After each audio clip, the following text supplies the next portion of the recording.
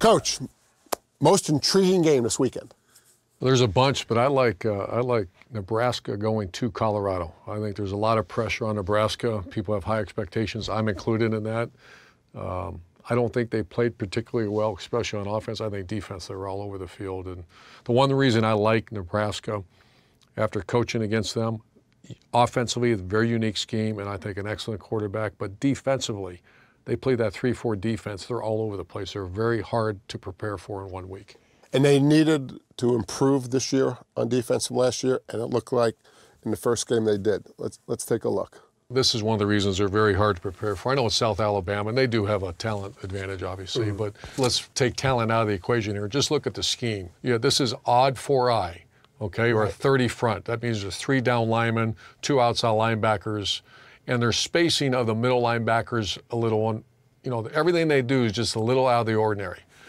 Explain to everybody, you said 4-eye. Explain what that means. Okay, so let's go through this. So you have a 0 technique. That's the nose guard in a 0 head up on the center, okay?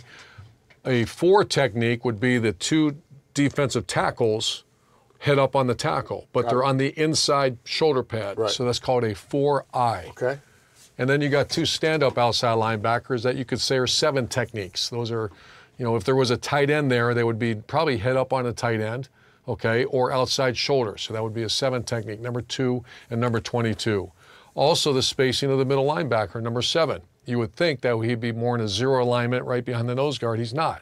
Now I would imagine because he's offset with the tailback. Right. This defense, because there's no double teams, offensive linemen want what? They want that.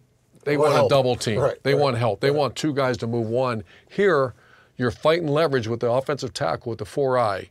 That's a bad leverage block for the offensive tackle. Your center is in his worst nightmare right now. He's got to snap the ball, and he's got a 2-way go on you. Right. So you can see South Alabama's left guard. To our right, their left guard. He's going to come down and help the center. Right. That puts the tackle in a very tough situation. He's got a one-on-one block with bad leverage. Bad leverage means that he's got to try to get him out of that B gap, but the defense lineman, who's doing a really good job with his hands right here, watch him disengage and make this tackle. There's nowhere to go. This is, you can say this is, you know, obviously this is not a play you would want to run against this style of defense.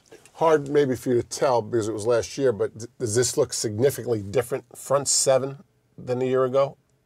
No, this is what makes them. The thing is, you'll see throughout the game, they give you different looks. Right. If you don't practice against this, so like you said, obviously, South Alabama can run this play every time. They're not going to get anywhere. There's nowhere to go. Right.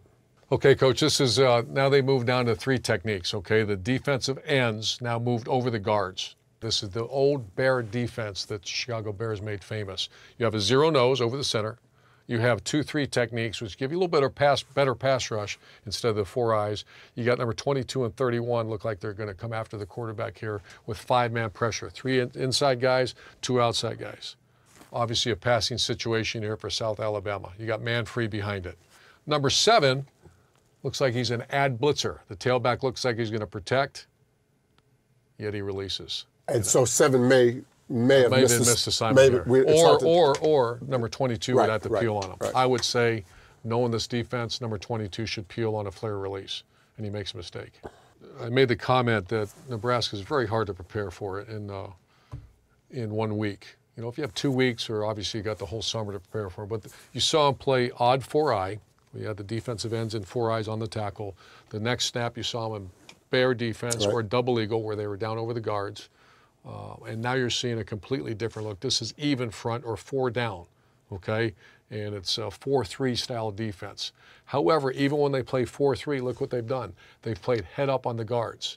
You can't double team a head up player, because especially if he goes away from you, the movement. He's a two-way threat on those 2 guards. So this is once again what makes these guys, Nebraska, one of the reasons why I'm picking to be a dark horse in the West. I just think they're very hard to prepare for.